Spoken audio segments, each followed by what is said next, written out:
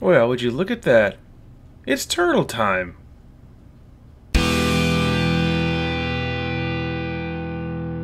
In this episode of Turtle Reviews, I will be doing a spoiler-heavy overview and then a brief review of the issue. It's number 2, TMNT versus the Mousers. It's found in the Teenage Mutant Ninja Turtles Ultimate Collection Volume 1.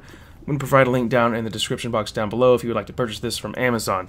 Now, let's get into that spoiler-heavy overview of issue number 2. Teenage Mutant Ninja Turtles issue number 2 from Kevin Eastman and Peter Laird was printed in October 1984. This issue is titled TMNT versus the Mousers. Now we kick off this issue with a sweet image of Raphael with his size out, shouting, "Kiss your butt goodbye." Raphael and Michelangelo are sparring each other in the living room of their secret home under the streets in the storm drainage system of New York City. Now Donatello is working on a circuit board, Leonardo is reading a Dune novel, and Master Splinter is focusing in on the news, calling on Leonardo to pay close attention to it. Live on the TV, a reporter is speaking with a Dr. Baxter Stockman about the city's rodent problem. Dr. Baxter Stockman has created robotic devices called Mousers, and they are rather bulbous in their design. These robots are to roam the storm drainage system and target rodents such as mice and large rats. As Dr. Stockman is talking about his invention, we go back to a panel focusing close up on Master Splinter with a concerned look on his face. I mean, why wouldn't he be concerned? He is a giant rat. And the news program continues. A demonstration of the Mouser is televised. The Mouser was placed in a complicated maze with mice throughout. The Mouser successfully finds the rats and brutally chomps them down its robotic gullet. Each Mouser has a storage capacity of about 5 rats. Once its storage is maxed out, the unit will return to an assigned drop point controlled by a remote mother unit. Dr. Baxter Stockman guarantees that the city will be pleased with the Mousers that he and his assistant April have been working on. We move away from the news panels and go back into the drainage system where Raphael and Mikey are still fighting each other. Things get out of control. They crash into some furniture. Leonardo asks Splinter his thoughts on the Mousers, and Splinter tells him that he needs to meditate on that news. But as for the Turtles, they need to be extremely cautious. Time has moved on, a couple weeks have gone by, and the Mousers have been hard at work cleaning up the city's rat problem. Now, Dr. Stockman's assistant, April, is reading a newspaper, and she's stumped just as much as the police in New York City are, because there's been several bank robberies taking place. The vaults have been drilled into from underground. April then says out loud, she's in front of Dr. Baxter, is it possible that the Mousers are doing this dark deed? And Dr. Stockman, he just shrugs it off and he's like, April, come on, you helped me program these devices. You think that we'd be robbing banks? April just won't let it go. She keeps talking about it. It's too coincidental that they've created these robots to roam the Undercity, the storm drainage system, and now all of a sudden there's these bank robberies where the vaults have been broken into from underground. So just too coincidental. April just won't stop talking about it. And then Baxter's like, you know what, April, come here, I want to show you something. He takes her to this elevator. It's a secret elevator. She's never seen it before. They get in, they go down, and she's shocked because they go down below the basement. The elevator stops. It runs a security scan of the occupants inside the elevator. April, she's just like, wow, this is crazy. The elevator doors open to a laboratory, a secret laboratory, that Dr. Stockman has. Now, she is completely stunned when she sees through a window that leads out into the Undercity, the storm drainage system, just right outside of the laboratory window. There is an ocean of Mousers. And then April, figures it out. She's like, okay, Baxter, you did it. You're robbing banks. You didn't have enough money to create but only 24 of these Mousers, and there are about 200 of them right outside this laboratory. So Baxter decides to spill the beans and tells April his whole plan. He has Mousers going throughout the city, chomping at the foundations of skyscrapers and other important buildings so that he may hold the city ransom. Now, if the city won't pay up, well, he will have his Mousers completely destroy the foundations of those selected buildings and bring them tumbling down, with all the people inside. Now, April wants to know why he needs so much money. More truth spills out of Baxter. He says the money is just an added bonus, but the real reason he's doing all this crazy nonsense is because it's fun. April will not let this stand. She knows it's wrong, it's evil, she's got to go to the authorities, that's her plan. She goes to the elevator to get out, but realizes that she does not have a security card to access the elevator. Well, Baxter, he triggers a secret door that opens up underneath April, ejecting her from the laboratory. She lands in a puddle of nasty, murky water. She's upset, she yells up, "Baxter, you slime puppy!" Then she gets up and runs off into a tunnel with hopes of getting out of the tunnels and back onto the streets of New York City. Dr. Baxter Stockman programs a few Mousers to hunt April down and dispose of her. Now, April is lost in the tunnels, feeling panicky. She hears an odd noise, then realizes that Baxter has sent the Mousers after her. Now, she runs into the dark, trips, falls, now cornered by 3 Mousers. Then, April can't comprehend what she sees next and faints. 3 Teenage Mutant Ninja Turtles save the day, destroying the Mousers. Raphael, Donatello, Leonardo rescued April from a disturbing death. Now the Turtles take April back to their hideout, and April eventually wakes up. She's calm. She realizes, okay, these creatures around me are real. I guess I'll talk to them. Splinter introduces himself and the 4 Turtles, and April, of course, wants to know where they came from. So Splinter tells her. And we get a cool picture of Leonardo with a text that says, "For the origin story of Splinter and the Turtles, see issue number 1. As April and Splinter are talking, one of the Turtles turns on the TV, and a live news program is covering a terrorist threat. The unidentified terrorist gives his demands through a recorded videotape that he sent to the news station. Now his face is hidden in shadow, so nobody knows who he is. We do.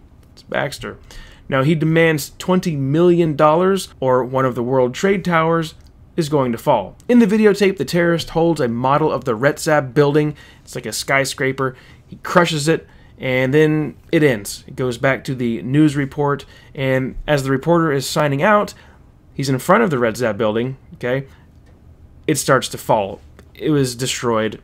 The terrorist destroyed the building. Now, luckily, no one was in it, because they got the videotape in advance.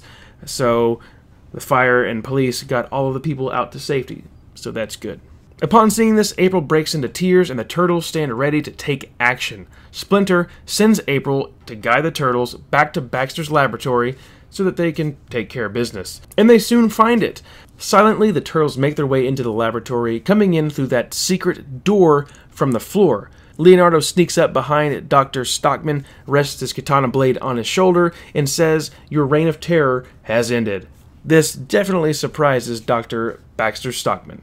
There's a struggle. Baxter breaks free from the Turtles' grasp, hits a switch that is the self-destruct switch for the Mousers. He tells them, "Well, guys, you done did it now. The Mousers are on their way back to the secret laboratory, and they're going to destroy everything here, including you." And then Raphael knocks out Baxter. April and the Turtles don't want to stick around for the Mousers to show up and witness this self-destruct sequence that Baxter has begun. So they go to the elevator shaft. Maybe they could take the elevator up, get out of there. Well, when the doors open, a bunch of rubble falls out. There's nowhere for them to go. Donatello, who's pretty tech-savvy, says, "Hey, April, you helped design these things. Why don't we try to break that self-destruct sequence that Baxter initiated?" So while Donatello and April head over to a computer to try to figure that out, Leonardo, Michelangelo, and Raphael dig around to see what they can find in the laboratory. They find some plastic explosives. They go back out into the storm drainage system to plant these plastic explosives in hopes to defeat these Mousers. They plant the explosives, they light the wicks, and then they hear the Mousers. They're coming. They're coming fast. And there are a lot of Mousers. It's not just a few, it's a lot of them. They're not slowing down. And any moment that explosion should be going off. But it doesn't stop them. No. It slows them down a little, but it doesn't stop them. They start eating their way up out of the rubble to attack the Turtles. Leonardo, Michelangelo, and Raphael are doing a pretty good job holding their own against these Mousers, but they are getting overwhelmed pretty quick. They need a new plan. They're going to run back to the laboratory to see if Donatello and April have figured out a way to get these Mousers to stop.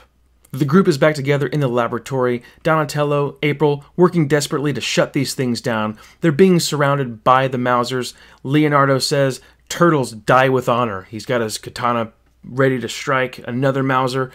Then, everything goes black. Victory at last. Donatello and April, shut the power down. And that wraps up the overview for TMNT issue number 2. Now for the character, I'm going to talk about just 2 real quick. We've got Dr. Baxter Stockman. He's a madman doing his evil deeds for fun.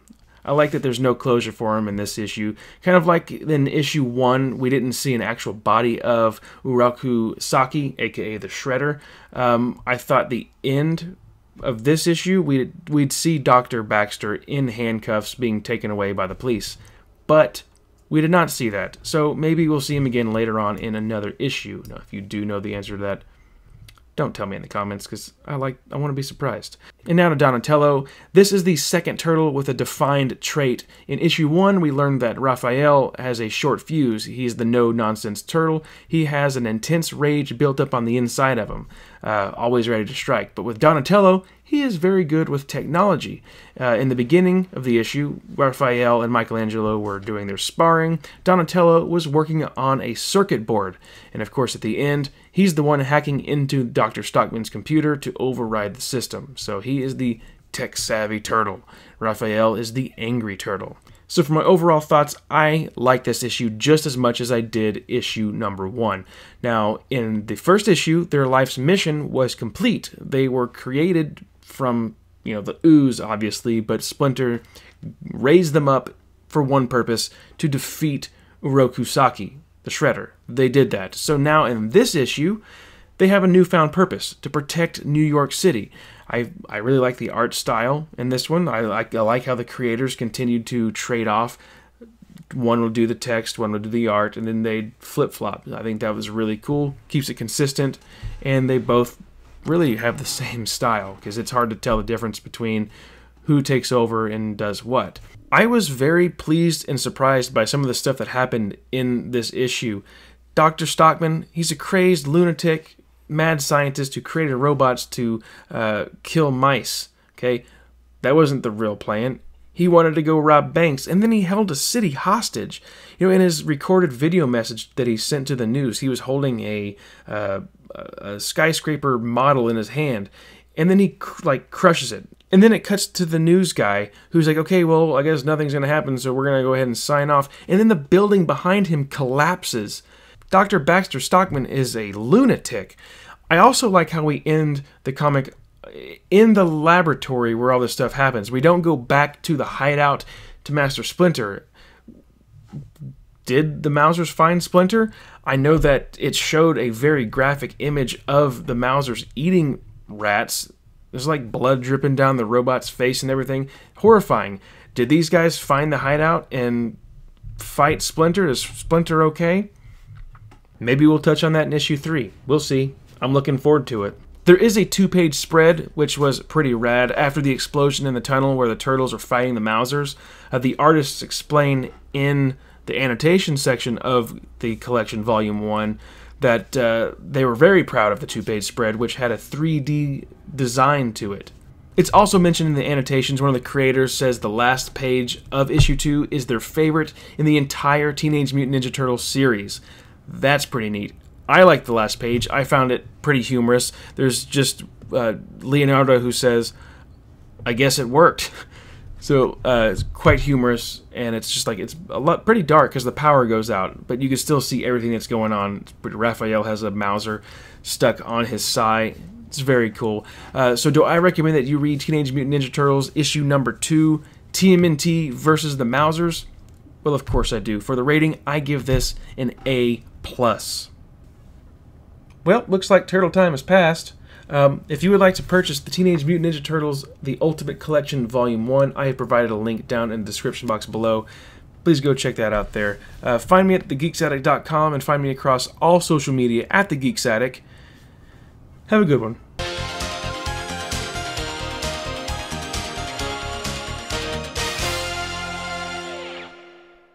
Cowabunga, dudes!